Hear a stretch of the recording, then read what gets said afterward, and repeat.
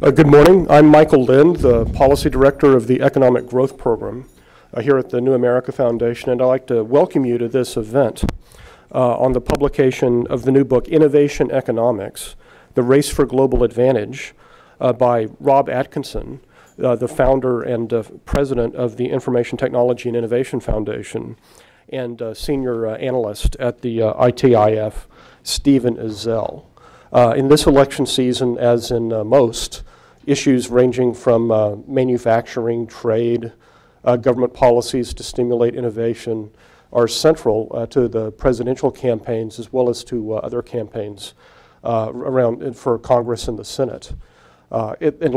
Frequently, we get sound bites and slogans and ideological approaches to these issues, so it's a great pleasure and a privilege to have Rob Atkinson here, who's widely recognized as one of America's leading experts both on innovation and on technology policy and manufacturing in the United States and the world, here to help explore some of these issues. The format of this presentation will be as follows. Rob will give a brief discussion of innovation economics. Then we will have a brief conversation exploring some of the issues he raises in his presentation. Following that, we will move to questions and discussion with you in the audience. Please join me in welcoming Dr. Rob Atkinson.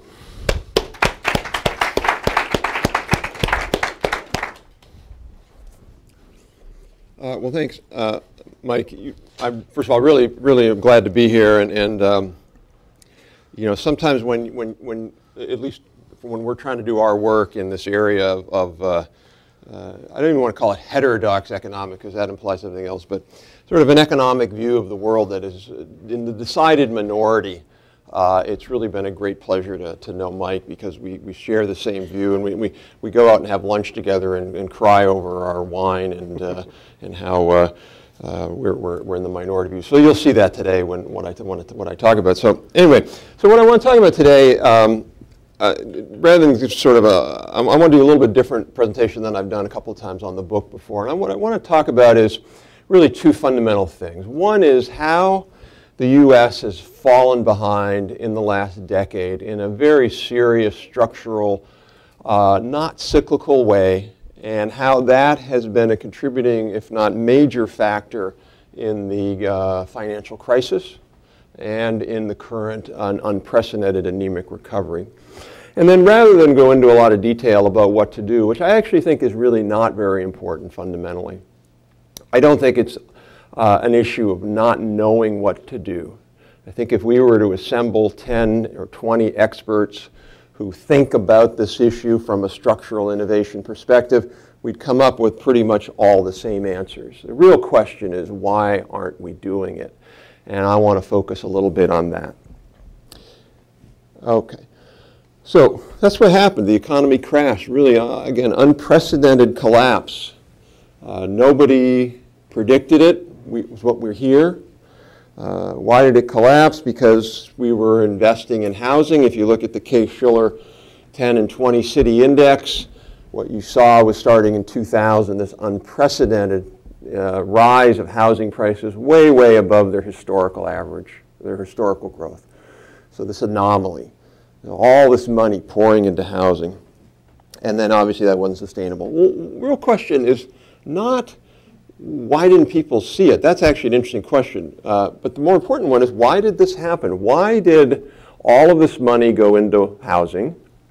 And in theory, people who were being paid enormous amounts of money on Wall Street, who are supposedly the best and the brightest, just simply had a failure of massive proportions. I mean, people who were, you know, PhDs and quants and all this stuff, and they just failed. Now, why was that? I think it's, as I said, it's because the well of investment, if you will, dried up. So what do I mean by that? We essentially went from making things to making money. So there's a great line by Calvin Coolidge back in the 20s, the business of America is business. And actually that was a really apt assessment. And now the business of America is making money. It's very different. So what do I mean by that? Well, just a good example. If you look at the ratio of commercial and industrial loans to consumer loans, what you find is increasingly lending institutions were not making industrial commercial loans. They were making consumer loans, cars, homes. And why does that matter? That matters because homes are not an investment. Cars are not an investment. If I buy a new home, I'm not more productive. If I buy a new car, I'm not more productive. If I invest in a new machine or I invest in a new piece of software, I become more productive. The economy becomes productive. It's an investment, essentially, that pays off, in theory, with higher net present value. Housing doesn't do that. So you see this in the 90s. You can see that there was an increase in corporate investment in machinery and equipment. Let's see. Anyway, it doesn't do that. Okay. Over there, the blue line. And it increased much, much faster than housing. And what you saw in the first half of the 2000s is that there was a big, big decline of demand by U.S. corporations for money. They just simply didn't need as much money anymore from Wall Street, from banks, because they weren't investing anymore. The growth of investment in new machinery and equipment by U.S. companies went to its lowest level since the Great Depression. You can see this here, just in 5 years, the growth of private investment in equipment and software. In other words, this is all the stuff that we invest in, make the economy more productive, grew 81%. In the last 11 years, it grew 20%. It's actually negative since 2006.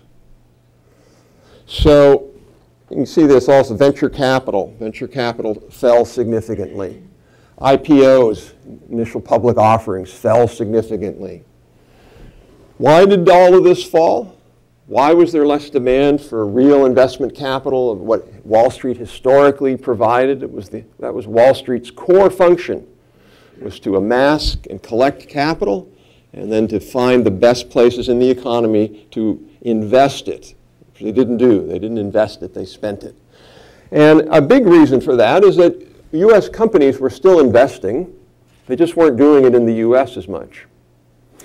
This is essentially that blue line reflects the ratio of investments by U.S. companies overseas versus domestically. And what you can see, it doubled. There's a recent announcement the other day about 30 major semiconductor builds in the world by U.S. companies. Only, I believe, 2 are happening now in the U.S. So global multinational U.S. companies have an enormous array of options, and they're investing increasingly outside the U.S. There's another interesting statistic. This is a data set that looks at how many new expansions or relocations there are of big industrial companies, big corporate headquarters, regional headquarters, these kinds of things. So a facility like an insurance company is going to open up in Iowa, or a factory is going to open up in Dallas. And what you can see, again, very significant drop in the number of these because they're not happening in the U.S. to the extent they used to happen. Same thing with foreign direct investment. Inward foreign direct investment fell. Outward foreign direct investment dramatically increased. So again, U.S. becoming a less competitive place for investment. Now, one of the biggest areas we see that change in is in manufacturing.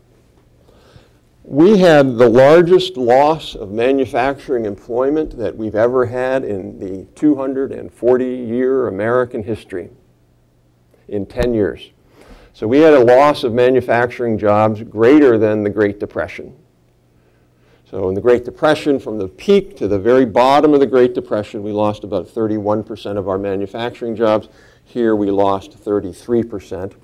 And by the way, the losses in the Great Depression versus here, they were about 15 times more concentrated in manufacturing. So in the Great Depression, we were losing jobs in everything. Retail, wholesale, banking, manufacturing. In this last decade, the losses were very, very concentrated in manufacturing. Now, some people are going to argue that you may be thinking of yourself, well, this is not really a problem because we lost those jobs because of high productivity. Manufacturers become increasingly productive as they put in new machines, new computer-aided design, et cetera, and they just don't need workers. I don't have that slide, so I'll explain it to you. The reality is U.S. manufacturing output, so this is inflation-adjusted output, how many widgets they're producing in 2000 versus how many they're producing at the end of 2010, when measured properly, and I'm happy to go into details on what that means, when measured properly actually declined 11%. Again, that's never happened in American history that we can discern where we've lost output in a decade. One of the indicators of that, which again I don't have the slide, historically U.S. manufacturers added capital stock every decade. So every year they would add more machines, more widget makers, more software. And the BEA, Bureau of Economic Analysis, just adds that up and tells you every year how much capital stock manufacturers have. And basically in the 50s, 60s, 70s, 80s, and 90s, the average rate was between 35 and 55% expansion of capital stock. So in other words, every decade, at the end of the decade, manufacturing capital stock is a lot bigger. This decade was essentially zero. Again, first time that's ever happened. So really something unprecedented happened, which has never ever happened in our history before. And one of the places we see that is in the trade balance. So what was happening? What was happening was we were facing intense global competition, not just for commodity t-shirts, not just for call centers, not just for widgets, but for the highest value-added production in the world. And that's a good reflection of that. The only reason this goes up is because we stopped buying, not because we became any more competitive, and that number is just continuing on. So in other words, we started to run massive trade deficits. We now run about $110 billion trade deficit in high technology products. So in the 90s, when we started to run a somewhat serious trade deficit here, the story that Washington told itself was, look, don't worry about that stuff, because we're still really, really good at high technology. And in 2000, we were running a $100 billion trade deficit in high technology products. Now we've lost that. We're running a $100 billion deficit. And as you'll hear, the new story is, don't worry about that. We're doing R&D and we're doing design. Look at Apple. I'll explain that in a little bit. So, lest you say, well, manufacturing doesn't matter, which I'll explain. This is a study we did that looked at 44 countries, and it looked at things like how many new business startups do you have in your country, how much venture capital do you have, how many scientists and engineers, how much corporate R&D, how much government R&D, how high is your productivity. And what we did is we looked at all of those together, we combined them into one metric, and then we said, where were countries in 2000 and where were they in 2011? Who made the most progress? The United States made the second to least progress, only behind Italy.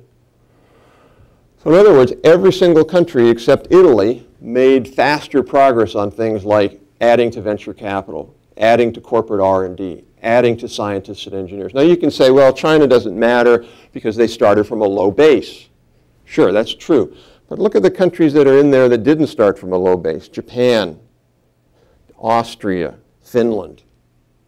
You know, I'm going to ask you a question, but you're going to know the answer because whenever you ask a question, it's always a trick question. What country grew faster in the last decade in per worker income? Japan or the United States? Now, how many people think it's Japan? How many people think it's United States? How many people have no clue what I just said? Okay. It's Japan. World Bank study just came out. It's Japan. Japan had faster per worker income. Now, why do we find that a surprise?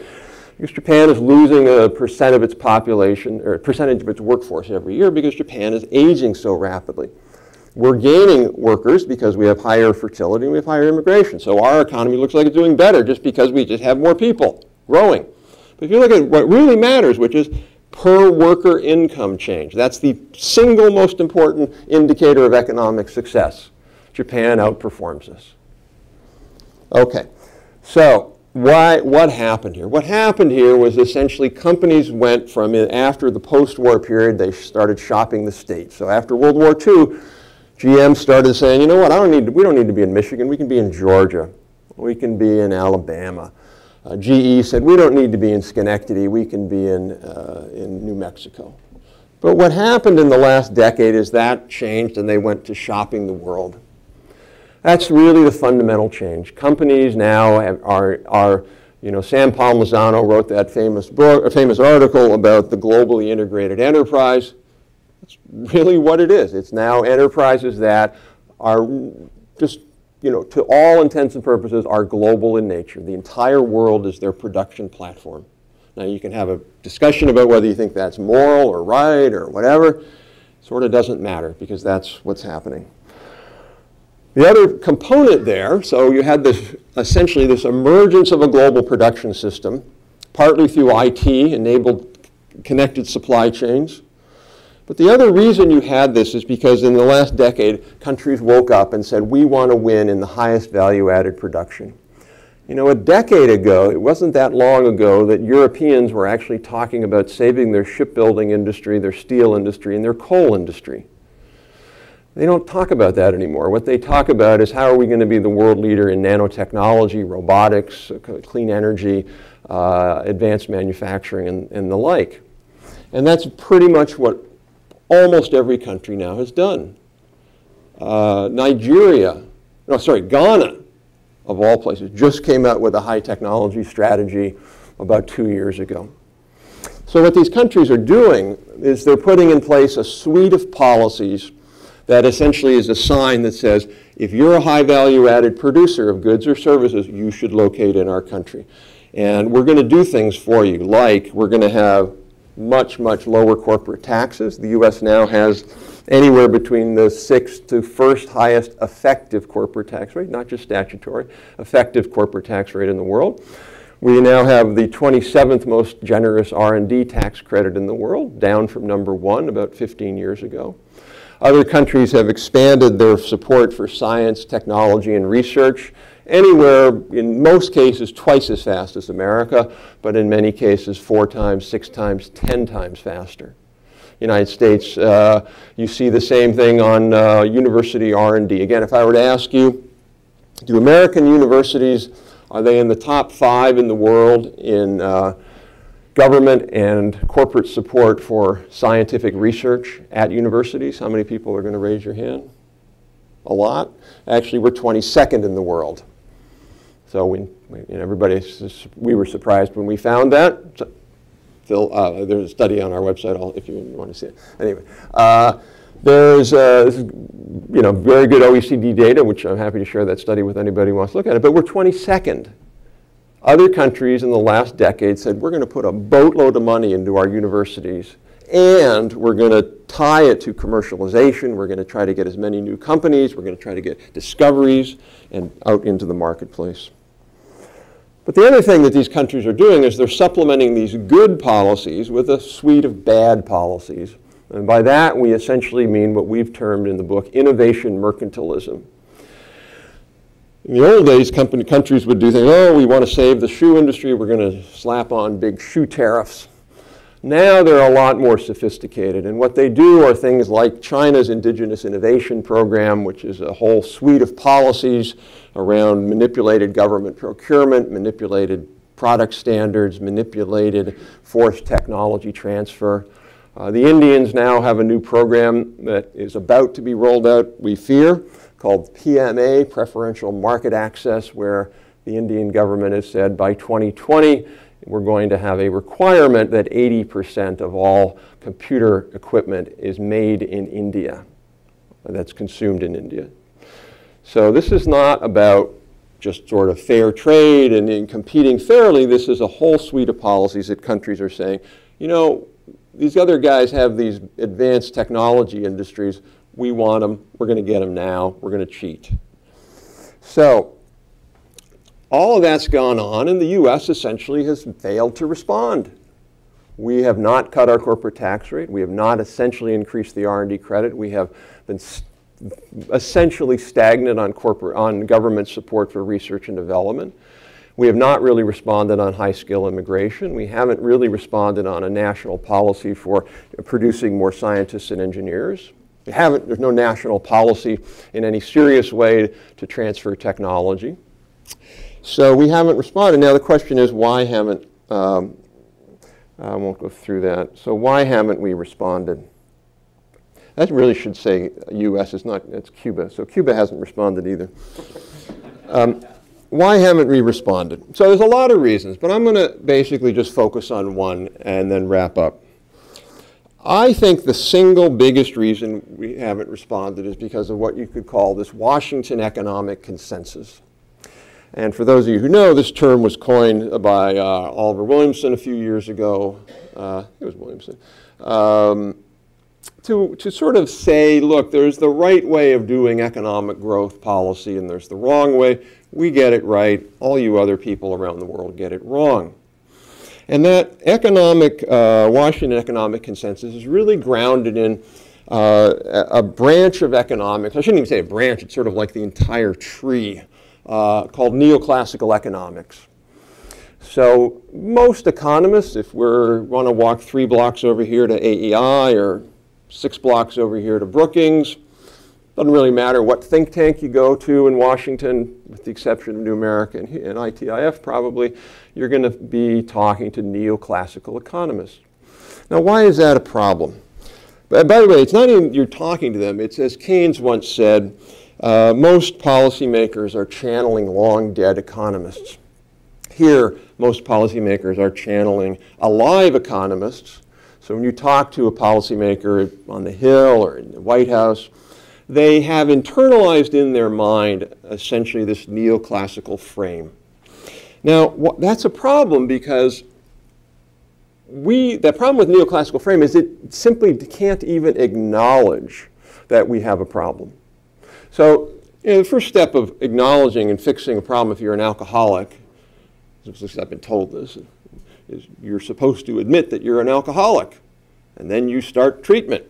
Well, if you're a failed competitor, the first step is to admit, we are a failed competitor.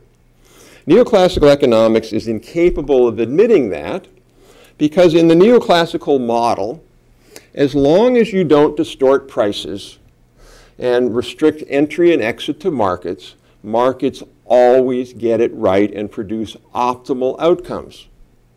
So by definition, it's a completely circular logic. The outcome that we have has to be optimal. So now we look at all of those facts that I've put up there, and what you'll see is neoclassical economists spin them, interpret them to essentially say that is actually a good outcome. Because if it was not a good outcome, that fundamentally strikes at the very heart of neoclassical economics. It means something is wrong. It means that even though we didn't distort prices here, even though the US market is the most open in the world for entry and exit, something went wrong. That simply cannot be in the neoclassical model. So what you have is you have a set of essentially excuses. One of the things that we talk about in the book, was, which to us was pretty eye-opening actually, in writing the book we did a lot of research on the United Kingdom because we were trying to find a country that had failed economically, not like a basket case failure of corruption like, Rwanda or something like that, but a leading country that was doing pretty well and fell behind, declined, deindustrialized. And the UK is the poster child of that. The UK essentially led the world, with the exception of the US, in the post-war period and just failed. And particularly in this period about 65 to 85 was really when bad things happened. And so when you go and you look at virtually all of the literature about UK industrial decline in that period, there's a lot of books written, a lot of scholarly articles. What you find is actually very interesting is that we came up with 20 leading explanations of UK failure. And then we said, does the US have any of those characteristics? And in fact, it had 19 and a half of those. Essentially, more or less all of them. So every single thing the UK did wrong, defend their strong currency, not admit that manufacturing is important, labor management conflicts, et cetera, we did all of them. We're doing all of them. But The real interesting one to me is the UK's dominance of neoclassical economics. So neoclassical economics is largely an Anglo-Saxon thing. You go to Europe, or continental Europe, it's much, much weaker. So it's a wonderful a book by a guy named Pollard, and he writes, quote, "It may well be that the very quality of post-war UK economics, the greater sophistication of its theoretical constructions, its much refined statistical and econometric methods, have put it out of touch with real economic situations. Economic theory, as it has developed in the Anglo-Saxon world, turns out to have been a handicap rather than an aid to good policy." You look at all of that, greater sophistication of theoretical and reliance on statistical and econometric methods, that is US economics. I encourage you to go sometime and look at any scholarly economics journal, and if you can understand it, more power to you, because it's largely all mathematics now. So another great quote I love by Pollard, he says, in the 60s, says, comments in reference to the attitude of British economists towards the French policies to steer investment towards high-tech industries like steel, at the time high-tech. He says, quote, "Such a plan would have been thought to be much beneath the dignity of British economists trained to think in macro figures. They would have left such tasks to hacks and East Europeans." And that's pretty much what we have here. They leave such tasks to hacks like me. So why is that a problem? Because when you then go out and sort of have to go to the first fundamental question, not whether we're in decline, but whether we even compete. So that's really the first question. Are we competing with other countries? What you find is that, Michael, is that a sign? No, go ahead. Okay. I'm almost done. What you find is that neoclassical economists simply will be in denial that we compete with other countries. Paul Krugman on the left says, quote, "The notion that nations compete is incorrect. Nations are not to any important degree in competition with one another." He said that this year. Jane Gravel, Congressional Research Service, says competitiveness is a term without meaning. Kevin Hassett, conservative AEI economist, says non-economists regularly appeal to competitiveness when motivating a wide array of policies, while economists, what he means by that is neoclassical economists, protest or look the other way. So neoclassical economists just simply say that we're not in competition. For them, Boeing competes with Airbus, but we don't compete with Europe. Now, why do they say that? They say that because in their mind, if Boeing goes out of business because it's competing with Airbus, by the way, it's not competing with Airbus, it's competing with Airbus and the European governments. But if Boeing goes out of business, as long as we have open markets, as long as we let bankruptcy courts redispose Boeing assets, and as long as we don't try to keep Boeing holding on to those workers, we will be better off. We will be better off because those workers will flow into new occupations and new industries and higher value added things. There's only one problem with that, which is that aircraft production is the highest value added industry in America. So really hard to imagine how when you lose aircraft production, you can go into something that is even more high value added. So if competitiveness is not a problem, then obviously the trade deficit can't be a problem. So we're running the largest trade deficit in world history. And that to me is a symptom that suggests perhaps there's a problem. But no, you can ignore that, wipe that away if you're a neoclassical economist. Again, I can 20 quotes if I wanted to, but let me give you two. Former Bush II economist Greg Mankiw says, the trade deficit is not a problem. It is a symptom of a problem. The problem is low national savings. Council on Competitiveness says, the trade deficit stems from global financial imbalances rather than the inability of American companies to compete in global marketplaces. So you've automatically defined the trade deficit as, oh, it's our fault, we don't save enough.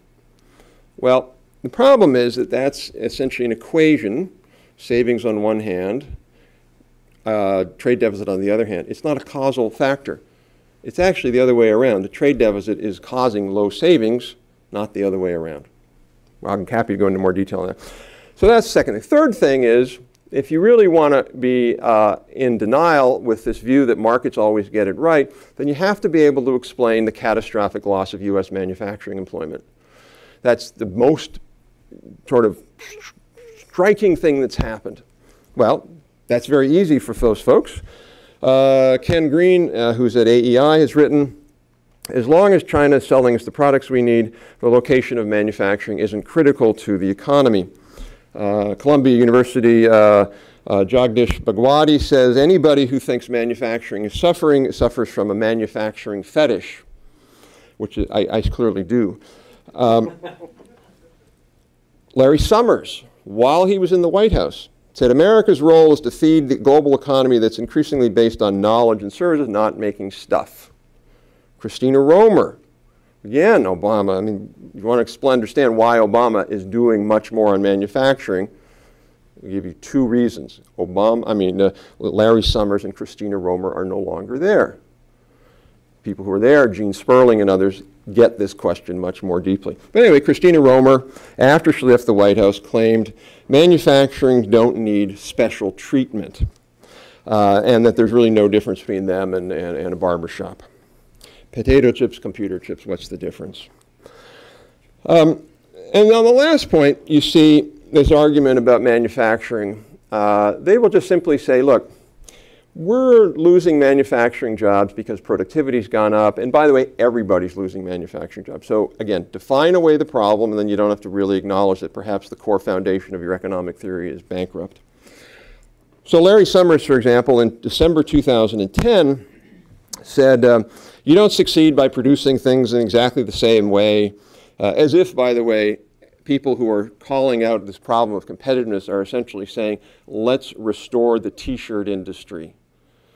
Okay, that's not what the argument is about. The argument is about not holding on to old production. The argument is about advancing into new production. You look at where the Germans are.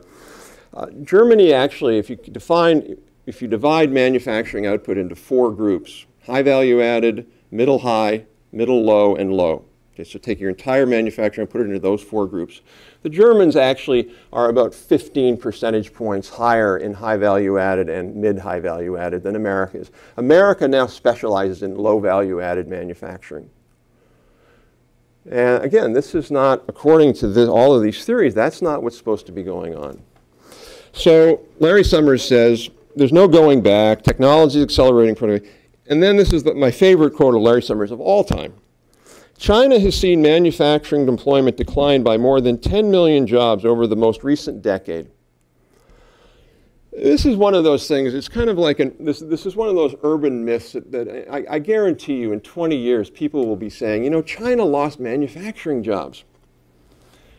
Everybody says this now. Well, let me explain what actually happened. If you go back and you got to read, so there's a report that a global consulting firm came out with that said China lost manufacturing jobs. You actually have to understand what really happened there. What really happened there was China changed its statistical system of measuring what they called the manufacturing job. And in the old series, if you were a blacksmith in a little village, a little peasant village in China, you were counted as a manufacturer. Chinese government rightly said, you know, that's not really manufacturing. We're going to take those people out of the statistics starting in 2002 or something like that. And then in 2003, you saw the loss of like 30 million or, you know, an amazing number of manufacturing jobs. They didn't lose manufacturing jobs. They reclassified jobs out of manufacturing into something else. In 4 years, China gained more manufacturing jobs than we have.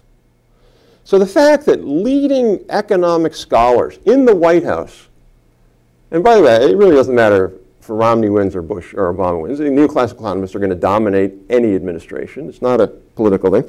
The fact that a leading person who's head of the National Economic Council can repeat essentially what is a falsehood, that China lost manufacturing jobs, to then excuse the fact that we lost manufacturing jobs, I find really, really quite striking.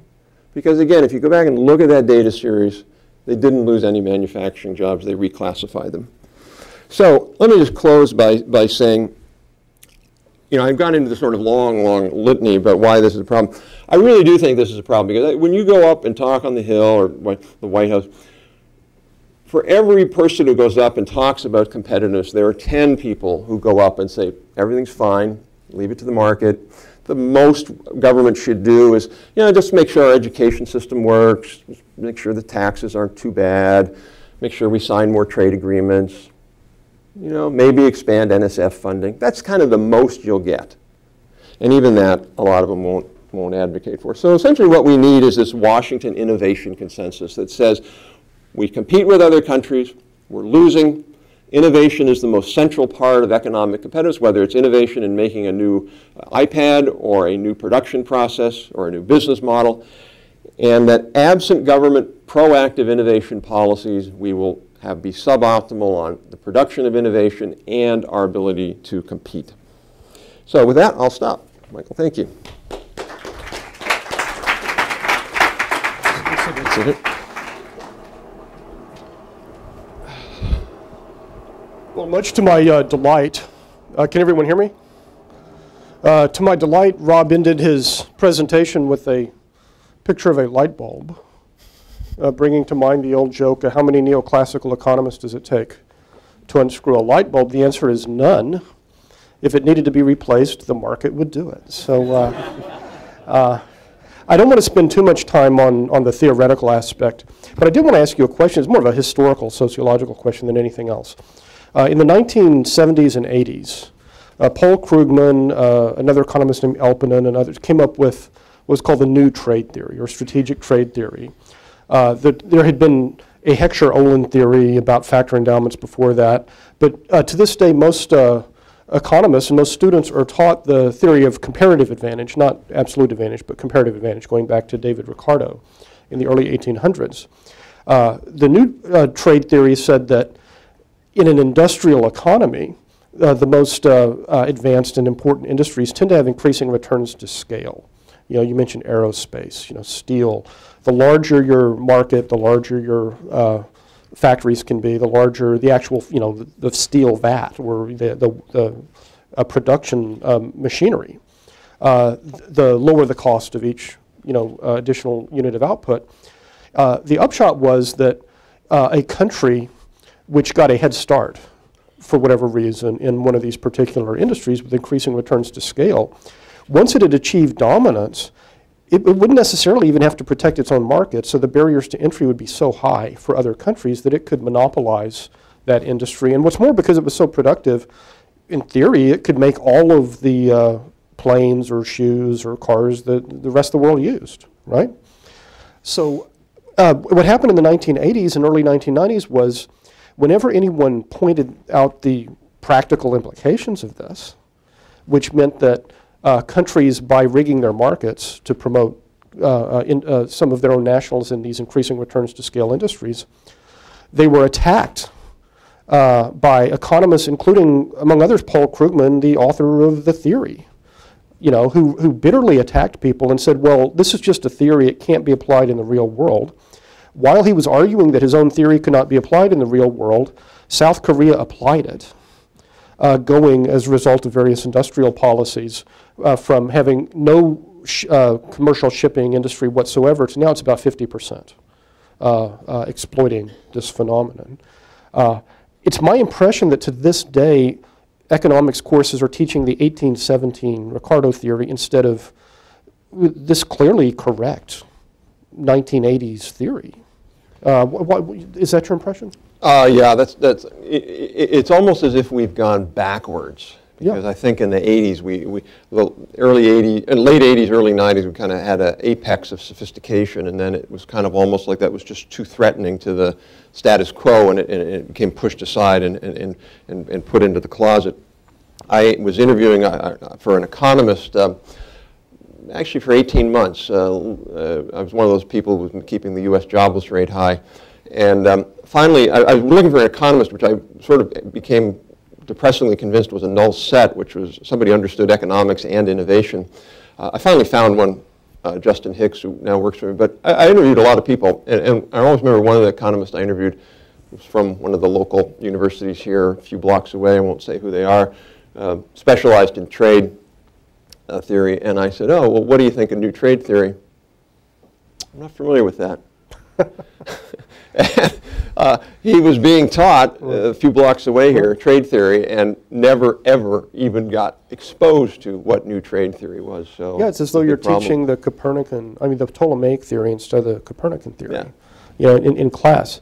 Well, moving away from theory to narratives, I think that most politicians and journalists, they don't understand facts as free-floating things. They have to be incorporated into a story, right? And there are a few stories that are just told over and over again, and this is how people organize the world. We're storytelling animals, and so I just want to go down a couple of stories that I think shape our understanding of innovation and manufacturing, and get your take on them. One of them, and you've touched on some of this, it's the idea that we can do all of the R&D here and all the innovation here, and then just delegate the production to other countries.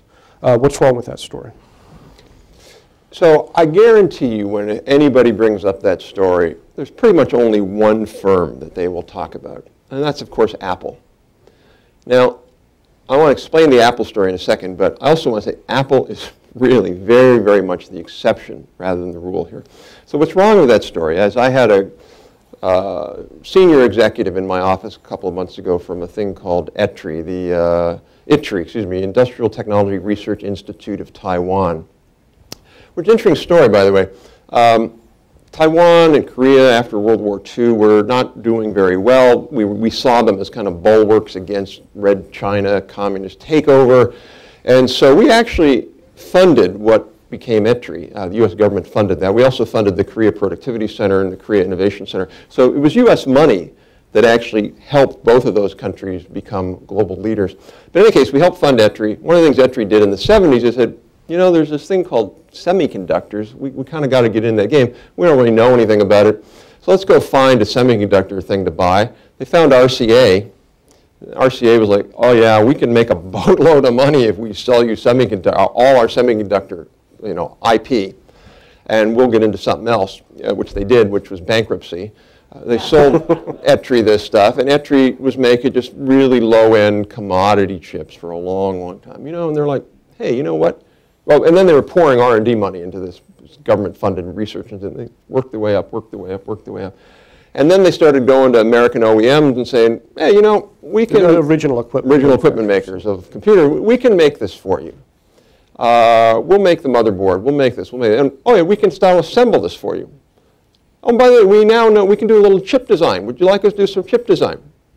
And then all of a sudden you have Acer, and you've got companies who are competing directly against American companies. And American companies, in some cases, became a shell of what they were. And so that's really the problem, Michael. It's not as if these other countries and the companies in them are stupid. They're not like, we're going to sit here and be commodity producers. Once you begin, there's a wonderful, Clay Christensen at Harvard Business Review talks about where do threats come from for leading edge competitors. And where they come from are companies that are willing to go in at the bottom end and take the low margin stuff. And then companies are, they're taking the low margin stuff, those suckers. They take the low margin stuff, they gain advantage, they gain market share, they keep moving up, and eventually the big companies like surprised. So the Apple story, by the way, just to be clear, this is one of those things that just, I really wish people would actually read the study and read it in total completion, where all of this stuff about, Apple gets all the value, China gets none of the value. That's a study by a guy named Ken Kramer, who's affiliated expert of ITIF. And it's a very good study, but people don't really read the study. And what the study shows is actually about half of the value that ascribed to Apple is actually in the retail chain, which we would get no matter what. If we were buying foreign computers and they were being sold, we would get that value because you have to have retail distribution. So you can't count that. The other big part of the value chain in the Apple story is it's the inputs, the screens, the certain types of semiconductors, which are principally made in countries like Taiwan, Japan, and Germany. So yes, don't get me wrong, Apple's a great company. We get a lot of value out of them, but they're really the exception rather than the rule, I think. Well, another one of the narratives that we hear, particularly in election season, is that the source of innovation and also jobs is small businesses. And just we have to shower subsidies and on small businesses, eliminate regulations for them, treat them favorably. The data doesn't necessarily support this obsession, to use a Bhagwati's term, fetish about small businesses, does it? Yeah, again, this is one of those things that it really, when you think about sort of the intellectual construct of these U.S. debates, it really is striking how an idea can get in the mainstream and it's almost impossible to kill the idea. And that idea about small business essentially came from an MIT business sort of economist named David Birch back in the early 80s. And David Birch wrote what became an iconic study. And it said small businesses are responsible for 2/3 of all new jobs.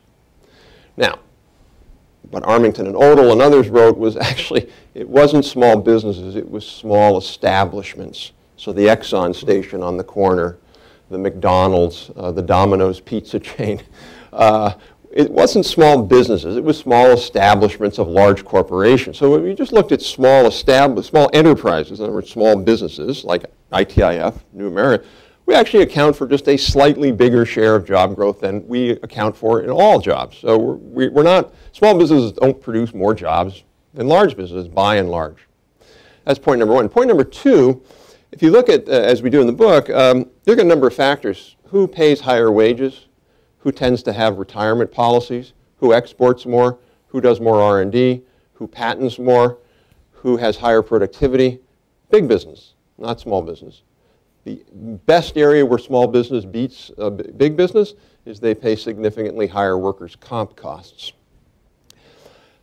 But there's another more serious problem with this fetish on small business that we saw 2 nights ago in the debate, and that's there's a wonderful 60-minute story a few years ago where Scott Pelley goes into Newton, Iowa. Newton, Iowa is where Maytag had this giant factory for decades and decades making washing machines, I believe. They moved that to Mexico.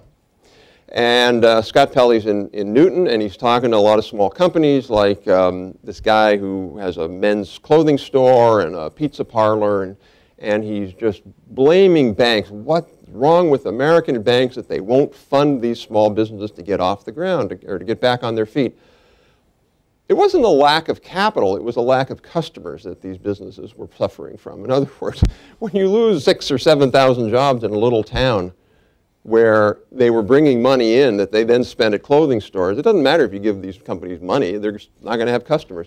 So the point is, what really matters to the U.S. economy is our traded sector. This is another neoclassical economist refused to distinguish between non-traded and traded. It really fundamentally doesn't matter to our pizza industry or to our haircut industry or to our massage therapy industry. What we do, what matters is fast-growing globalized companies, are those competitive and growing in the U.S.? If they're growing, then the rest of the economy works. If they're not, which is what's been happening, the rest of the economy doesn't work. So it really is sort of depressing that there's this, it's almost like you cannot talk about the economy without singing the praises of small business. Well, the final narrative I want to raise with you before we go to discussions is, and this one tends to be among the friends of manufacturing, among people who would share many of your views. But it's the idea that there's one magic bullet, one dial or knob that you can turn that will solve this problem. So if you pass a bill, challenging China currency manipulation, then that will fix the problem. If you fix the corporate income tax, it's some kind of panacea. And you used the term in your presentation, and I assume in the book, of suites of policies by other governments. And could you elaborate on that, just so there is no single 1, 2, or 3 things that can be done overnight to alter the situation? Exactly right. I mean, we have what we call in the book the 4 T's, which you got to get right: trade policy, principally going after unfair innovation trade practices; tax policy, which I'll come back to just in a second; technology; and talent. The 4 T's. You got to get all 4 of those right, and we're not getting any of them right as it stands right now. I think there's a really, to me, disturbing view, a disturbing conception of what we need to do, fostered by some in industry in particular, which is if we just simply got government out of the way, let's just drill for some more oil, you saw the Washington Post article this morning on tort reform, just cut some corporate taxes, that there would be this renaissance of U.S. manufacturing. Only one big problem with that. You look at a country like Germany, where they are totally out-competing us in manufacturing. All the data show that. Output growth, job growth. Their wages in dollar-denominated terms are 40% higher than American wages. So you fix all of these other problems, you might, at best, get half of that delta. You might get a 20% reduction in cost. At most, you've still got 20. So problem, this notion somehow that we're just, U.S. companies are really, really good. We just are burdened by this problem is really fallacious. And here's one of the reasons why that's the case. One of the points in the book we point out is that one of the 20 factors the U.S. and Britain had in common was essentially a corporate culture driven by the finance industry that demanded short-term profits. That is not the case in Germany. That is not the case in Japan. They are not under the gun to get quarterly returns. They're under the gun to get moderate-term returns. So there's a study done by the Business Roundtable, that isn't that socialist group here, the left-wing Business Roundtable, that surveyed 400 CFOs of major U.S. corporations and asked them, how many of you would cut your research and development this quarter in order to meet Wall Street's expectations? 80% said they would cut their R&D to meet next quarter's earnings targets. You don't see that in Germany. You don't see that in Austria. You don't see that in Sweden or Japan. So this notion somehow we just sort of do a little teeny piece, it needs to be a much more comprehensive solution than that. Well, let's turn to a discussion with questions from the audience. Would you please wait until the microphone has arrived in your vicinity and identify yourself? Up here, second row.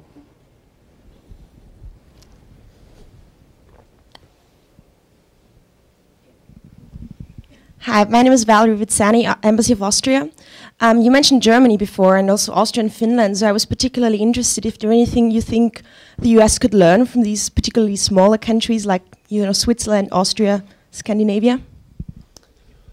Yeah, I mean, one of the problems we have is that whenever you, Germany's a little bit different, but whenever you say, you know, Finland's doing this great stuff, or boy, Austria's really, really good, you're just dismissed because, oh, well, these are small countries.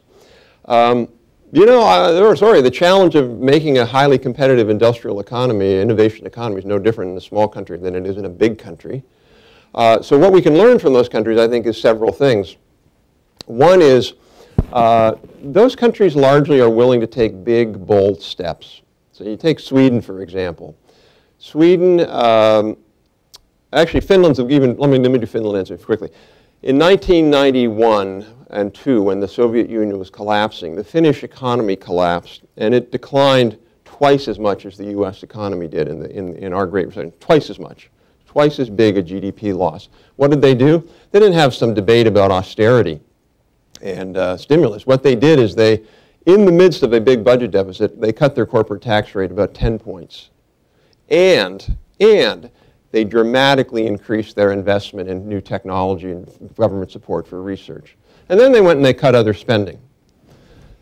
Look at Sweden, for example. Sweden just announced last week that it was cutting its corporate tax rate from 28, I'm getting the number slightly wrong, but around 28 to around 22%, because they realize they've got to be more competitive. They're also announcing very, very shortly a new national initiative on science and technology, where I've been told will also incorporate big investments, a big increase in government investment. But specifically a country like Germany or Austria, one of the things we could learn is that they have a very, very good apprenticeship program that companies are all bought into. 30% of Siemens employees, new employees in Germany, are apprentices who have a BS in engineering. I mean, think about that. That's striking. Another thing we could learn from Switzerland, for example, is a patent box. You now have 6 European countries that tax income from intellectual property at a rate of approximately half to a third of normal income. I mean, again, Sweden, Netherlands, Belgium, UK, big, dramatic incentives and innovations and changes. And we're just, again, sitting on the sidelines. So there's an awful lot we can learn from other countries. Now, that's not to say that we're going to do everything the same as other countries. We're different. We have a different political culture. But again, going to the other extreme, that there's nothing we can learn from other countries because we're unique, I think is equally a fallacious mistake. Other questions?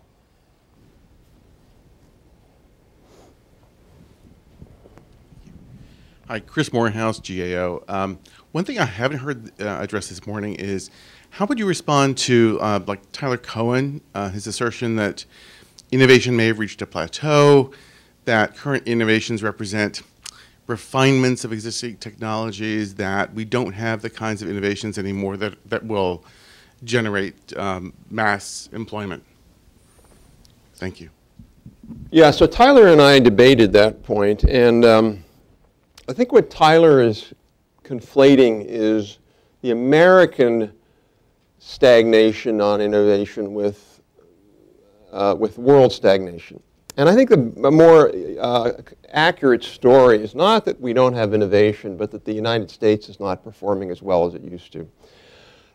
If you look at, for example, and one other piece of that I think is, I was on a panel with Clay Christensen recently, and Clay made this point, which I think is absolutely right. If you look at where U.S. corporations are investing, they're very, very cautious. They're investing largely in incremental innovation. We're the only country that we could find, when we found data on this, if you look at the change over the last decade in where corporations invest their R&D. So think about a pie with 3 slices: basic, applied, and development. And basic and applied are going to be more breakthrough, bigger risks, bigger payoffs. The U.S. is the only country where the basic and applied pie slices have gotten smaller. Other countries were either stable, their companies were stable, or they expanded. So I think the issue really is more about the U.S. There's an amazing amount of innovations that are still going on. The genetic sequencing, there are clean energy innovations that are happening. I think people are still underestimating what's happening in IT. Partly it's just because we sort of, we still have smartphones, and they haven't, although the Apple 5 is, or 6 or 7, or whatever it is nice, but yeah, it's not as dramatic as Apple 1, the 5. But again, if you look at some of the big changes in IT, I think things like big data, things like transforming our healthcare system through IT. You can go to countries where they have hardly anybody uses cash anymore. They use their cell phone for money. We don't do that in this country. So I really disagree with Tyler. I think that there's still a good share of innovation that's possible and is going to happen. The real question is, are we going to be at the leading edge of it or not? Well, in connection with this, I'd like to ask your thoughts on the idea that particular technologies go through life cycles or stages of maturation. And you may have an infant technology here, an adolescent one there, a mature one, and maybe a senescent one over here that's just become kind of commodity production. And that was my one quibble with your indices in your presentation about the decline of venture capital, because it seems to, historically, venture capital tends to be most important at the infant breakthrough stage. 1900, when you have hundreds of little tiny car startups and tech startups in the 90s, and as you get, because these are high value added, increasing returns to scale industries, you get consolidation in big companies. Then the baton is passed from the venture capitalists to a large degree to internal financing by the companies through retained earnings. Yeah, no, Mike, I absolutely agree. And as you were kind enough to cite a prior book I did on long waves of innovation, and I think I fully agree with that innovation goes through cycles, and at some point we're going to be in the Tyler Cowen world. I just don't think that's right now. I think the Tyler Cowen world, which is essentially stagnation of innovation, waiting till the next big thing happens, I don't think we're there yet. As a planet, I think we're still 10 years away from that. And I'll fully agree with you, Mike, on that point about venture capital. But again, if you look at other countries, their venture capital increased. Is this private or public? Private venture capital. So I think there are still a lot of opportunities. What we have failed to do in the U.S., think about where America would be if we, after 1987, had kept on the same path of growth of government support for science and research that we had prior to 1987. So just think about that as a share of our economy. We were growing at this rate from 57 to 87. Corporate R&D was growing at this rate. Corporate R&D continued to grow at this rate until about 5 years ago. We're about $110 billion short of federal R&D. In other words, a massive amount. Think about where the U.S. would be if we had been investing $110 billion in R&D every year for the last 15 years, more than what we were doing today, and we had good policies to transfer that technology out into the marketplace. I would submit that the venture industry would be in a lot better shape than it is today. Yes, other questions?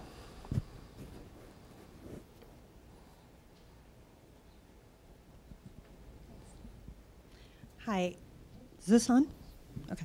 Rachel Bishop, American Chemical Society. Very interesting. I appreciate it. Was wondering if you'd talk a little bit about the qualitative difference between American innovation and Germany's innovation. I'm hearing one of the things that we oftentimes are talking about breakthrough innovation, but I'm wondering if there isn't a value in some of the things that are not game-changing, some of the intermediate innovations that maybe we're missing. Is one area that I'd love to hear about. And the other question that I have is, why do we keep talking about small business and big business as separate things? Small business has to sell to somebody. They sell a lot to big business. Why don't we make this connection in our public discussion? Thank you. Okay, Rachel, yeah, with regard to the first question, you know, one of the reasons I think this, well, there's two possible explanations for why our narrative has not been becoming more of a dominant narrative. One is we're simply wrong. That's certainly in the realm of possibility. But the second is that that it's hard to conceive that the U.S. is not a leader in innovation. And I think there's two reasons why that's hard for people, three reasons why it's hard to conceive. One, we're just so big. So if you just look and say, well, you know, let's count up some innovations, we're going to get a lot of them because we're so big. You know, you compare the number of innovations coming out of the U.S. with the number coming out of Finland, and we totally just kick their ass. We are, you know, we produce so much more innovation than Finland. We're also 15, 20 times bigger than Finland. That's number one. Number two is we don't distinguish between companies and countries. U.S. companies are still very innovative. GE, Apple, Intel. That's not what matters as much. What matters is enterprises, establishments. So while U.S. companies are innovative, they're doing less high value added production and less innovation in America. U.S. corporate R&D grew 2.7 times faster overseas in the last decade than our corporate R&D grew in the U.S. So that's what. And the third problem, I think, is that, to be fair, one area where the U.S. does pretty well is science-based innovation. And we get that. We're a more entrepreneurial country than, we're certainly more entrepreneurial than the Germans. We're much more entrepreneurial than the Japanese. So we have this ability to take science, take big risks, and come up with new companies. I absolutely get that, and that's a great strength. The problem is that science innovation is not enough to succeed anymore. And this is, I think, a big mistake that people make when they advocate for policies. They say, if we just expand our science funding, we'll be good to go. The problem with that is science is a public good. You read about science in a journal. You can read the same journals in Taiwan as you can read here. Again, I go back to my ITRI official. One of the things he was complaining about, it was just hilarious to listen to this official. He was complaining that the university researchers he worked with focused too much on basic research. Like, wow, could you move to our country and say that?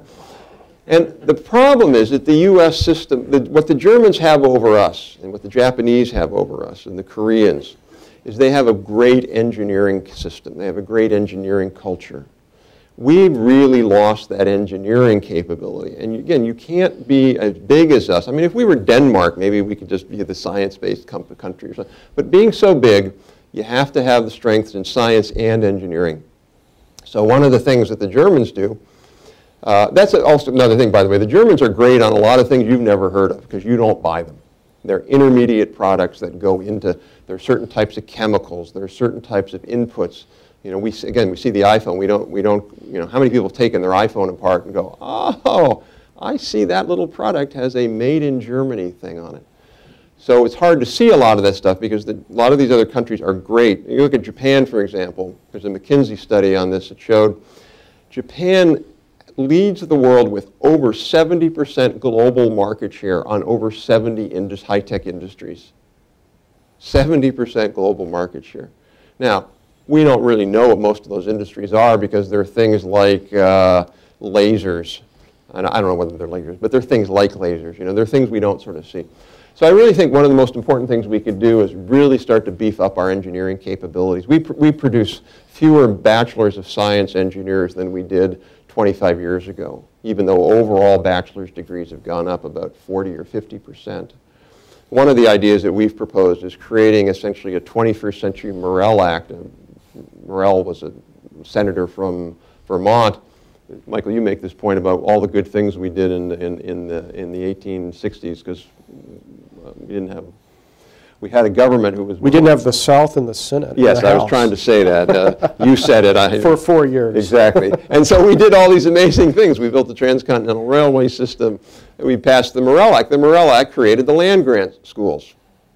Probably one of the most important things we've ever done in our country's history. Our argument is we need a 21st century Morrill Act. We've called for the creation of 20 U.S. manufacturing universities, universities that would be designated, like Lehigh, for example, or Carnegie Mellon, or Purdue, whatever, really focused on expanding engineering capabilities, getting their business schools to integrate with them and like. So we've got to get a much better capabilities on those sorts of things. I think another thing we could do there would be to create an investment tax credit.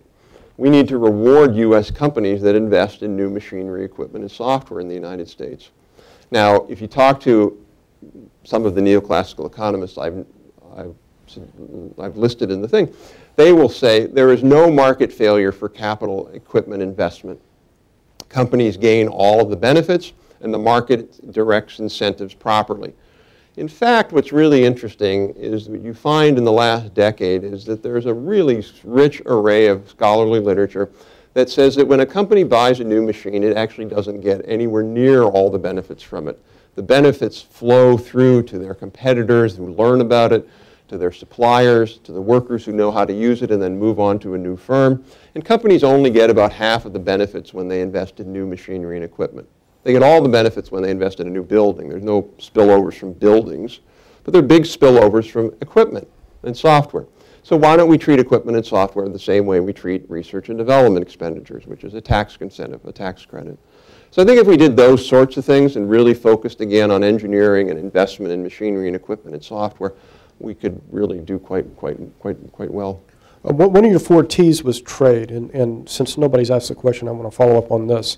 Martin Wolf, the Financial Times columnist, says that mercantilism, that is a national policy of running perpetual trade surpluses in high value added merchandise, can only work if you have what he calls a patsy.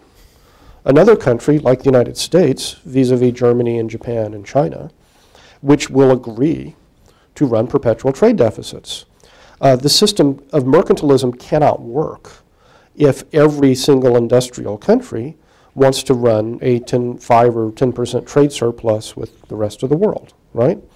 And that's one of the arguments that, well, if competitiveness is defined on the model of these foreign mercantilist trade surplus countries, then doesn't that lead to beggar thy neighbor, trade wars, protectionist blocks, all of that? You mentioned the Indian preferential market access agreement.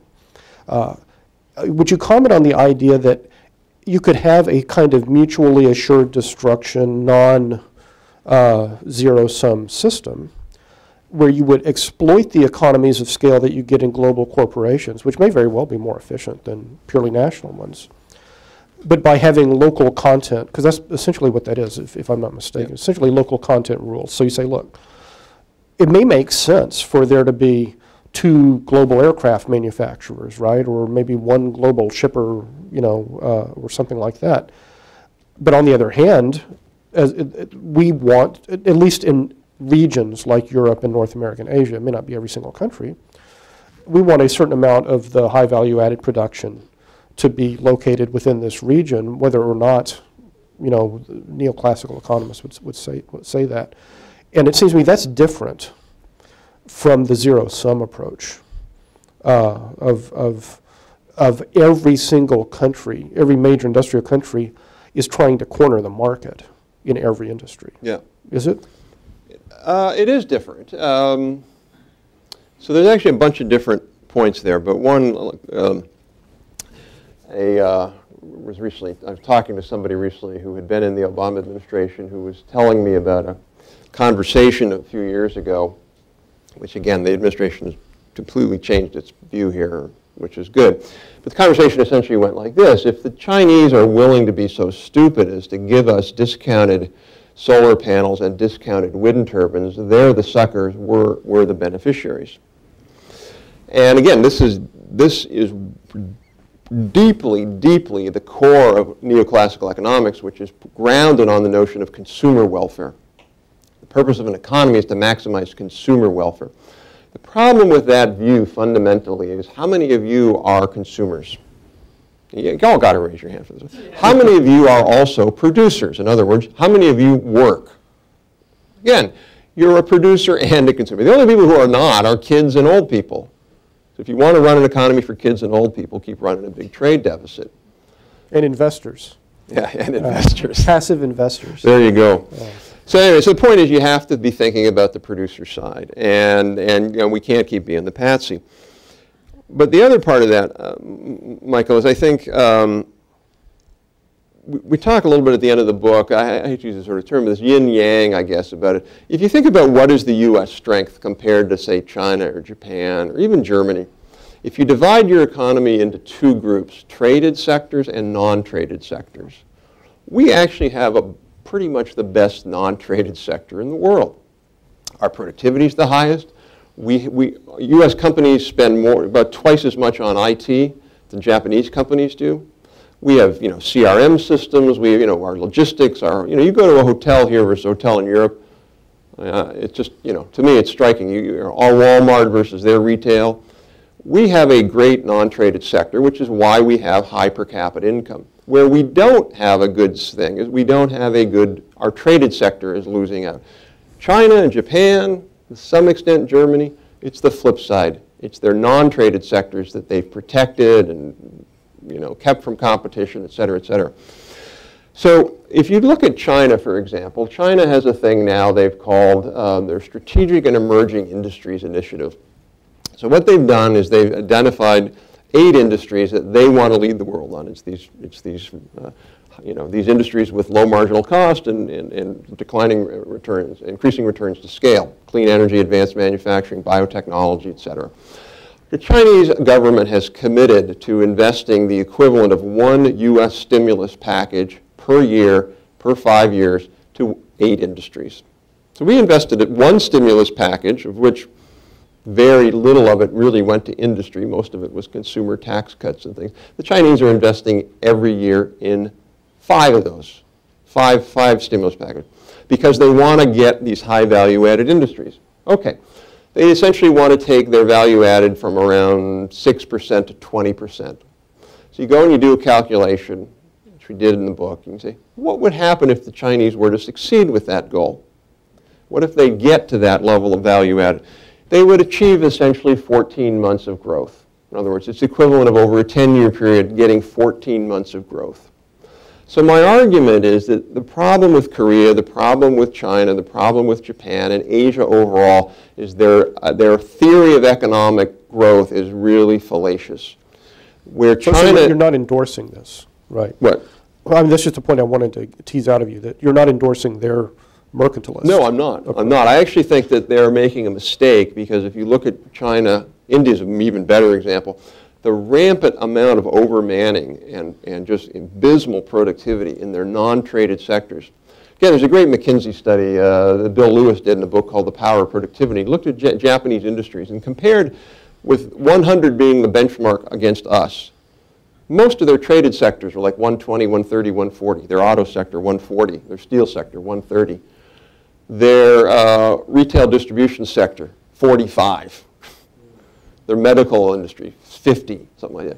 So again, these countries have gone down a path that's all about high value added. We're going to export, export, export. And that, to me, is the big mistake. That's what we need to be telling. That should be the Washington consensus, not... So anyway, last point, Michael, I don't have a problem with these, at the same time, with these countries wanting to get more high value added stuff. But I do have this sort of, I don't know where it comes from, this kind of view that maybe we should all play by some rules. China joined the WTO, and in the WTO, you're supposed to not discriminate. If they'd signed the GPA, the government procurement, you're not supposed to do forced technology transfer. You're not supposed to do forced joint ventures. So, look, I really want China to get rich. I want India to get rich. I don't want them to get rich in this particular way. So if they want to do that through, getting really great Fraunhofer institutes in China, go for it. Beautiful. Outcompete us. Then it's incumbent upon us to put in Fraunhofer. These industry university institutes. They want to do it by a better R&D credit. So I think there's a way, Michael, of competing that essentially raises everybody's game, forces us to compete in a good way, forces them to compete even more innovation. That's what I think we should all be striving for. But what they would say is that we cheated all the way until 1945, and now we're changing the rules. One more question, and then Dr. Atkinson has some books, if you're interested, sure. That we can sell and he can sign. Final questions, thoughts, comments? Hi, I've never spoken into one of these before. I'm Brian Webster, Middle East Institute. You mentioned that our trade imbalance was affecting our savings rate. I think I know where you're going with that, but could you flesh that out a little bit more? So there's this notion. I mean, this is essentially, if you look at what it is our savings rate is and the amount of money we invest, it has to be equal to the trade imbalance, because it's all an accounting equation. So therefore, in other words, let's just say, so we're investing a lot in housing. We don't have the money. Where did that money come from? Turns out that money came largely from the Chinese. So there's actually a one-to-one correlation of the growth in housing investment and the growth of the Chinese trade deficit. One-to-one. So in other words, they give us DVD players. They give us assembled iPads. They give us toys, whatever the Chinese export to us. And we give them a piece of paper with the president's picture on it. Okay, so essentially it's a very perverse system if you think about it. We have a per capita income that's perhaps 7 times more than the Chinese, and we're loaning them money.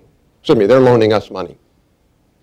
So what happens is that money comes in, and then people think, okay, well, it's coming in because there's no way we can finance our investment. So if we could, we wouldn't be having to import all this money. The problem with that is, number one, let's just say hypothetically that we don't run a trade deficit anymore, and the Chinese and other countries don't export all of this money to us, these goods, and have all this money. And so we have less capital. So there's a reduction in the capital supply. We have to somehow, we got to find more capital. 2 things are going to happen. One is we would have spent less money on houses. So the demand for capital would have gone down. But number 2 is the price of capital would have gone up. In other words, interest rates would have gone up.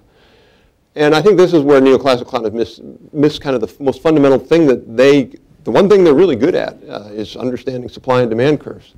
And if prices goes up, supply should go up. So why do none of us save anymore? Because you make less than 0.25% interest. So if we don't have all this money flowing in from overseas, we will have more savings. So the notion somehow that there's no response in the marketplace, I think, is fallacious. Number 2, one of the reasons we don't save as much is because so many workers are losing their jobs and going into lower wage jobs. If the economy was healthier, we would have more savings. So I think, again, another good example of that, if you remember that graph where you saw in the 90s where the trade deficit was exploding, back in the 90s you would have the Peterson Institute and a whole set of institutions in Washington that abided by the Washington Consensus who told this story, which was if we just start running a budget surplus, the trade deficit would go away, because those 2 things are linked, right? It's almost mechanistic. If we just saved more, by definition, we will stop importing. Now what happened was we actually ran a huge budget surplus. Unprecedented. and the trade deficit actually Well, it never made any sense significantly. whatsoever that if we saved more, then we would export more. That the cause and effect obviously was crazy. Yeah. And the other way to think about that, let's just say hypothetically that we decided to increase corporate taxes to 75%. In the neoclassical theory, that has absolutely cannot have an impact on our trade deficit because it's all a function of savings rates. So you could hobble U.S. corporations. We could put in place a rule that says every major factory in the U.S. has to put in 5 massage therapists for every worker. And you could sort of increase their cost by double. You're not going to have any effect on the trade deficit because it's all about savings. So that's kind of, to me, the mechanistic fallacy that they have. It's no sort of real underlying relationship to real enterprises, real producers in real competition. And that goes to this overall, I think, failure of neoclassical economics. Neoclassical economics is all up here. I remember if somebody asked a question about Tyler Cowen's recent book, The Great Stagnation. Well, the new stagnationist article is by Robert Gordon. It just came out a week ago. And Robert Gordon's one of those guys where it's like when your watch is broken, you're correct twice a day. Robert Gordon, for those of you who don't know him, an economist, he was the #1 naysayer of the U.S. productivity growth miracle in the late 90s. It wasn't real, it was all nonsense. And after about 8 years of evidence staring him in the face saying that perhaps he's wrong, he recanted and said, I'm wrong. But he was just kind of waiting for productivity to go down. Now he's like, I'm back, productivity is a failure. And so the problem is when you talk to people like Robert Gordon or other economists like that and you say, have you ever been in the latest factory that's deploying the most automated control systems? No. Have you ever looked at sort of what's the most coolest ERP systems in the world that are being deployed in U.S. companies? No. I do know, though, what our interest rates are. I do know what our savings rates are. In other words, the problem with neoclassical economists is they're operating up here. They really need to operate here. What's going to make or break the U.S. economy is what our organizations do. In other words, what our government organizations, nonprofit organizations, and private organizations do. If they are really productive, if they're really innovative, we're going to do great. If they're not, we're not going to do great. Now, all of these things circling around up here, interest rates, deficits, yeah, those have some, there's an arrow that's dotted and it goes around and eventually makes an impact. But it's not really the central thing. The central thing is much more about what are we doing to make this ecosystem for our organizations work. And we're not there. The book is Innovation Economics by Dr. Robert Atkinson and Stephen Ezell. It's on sale outside. Please join me in thanking Dr. Atkinson. Thank you, all.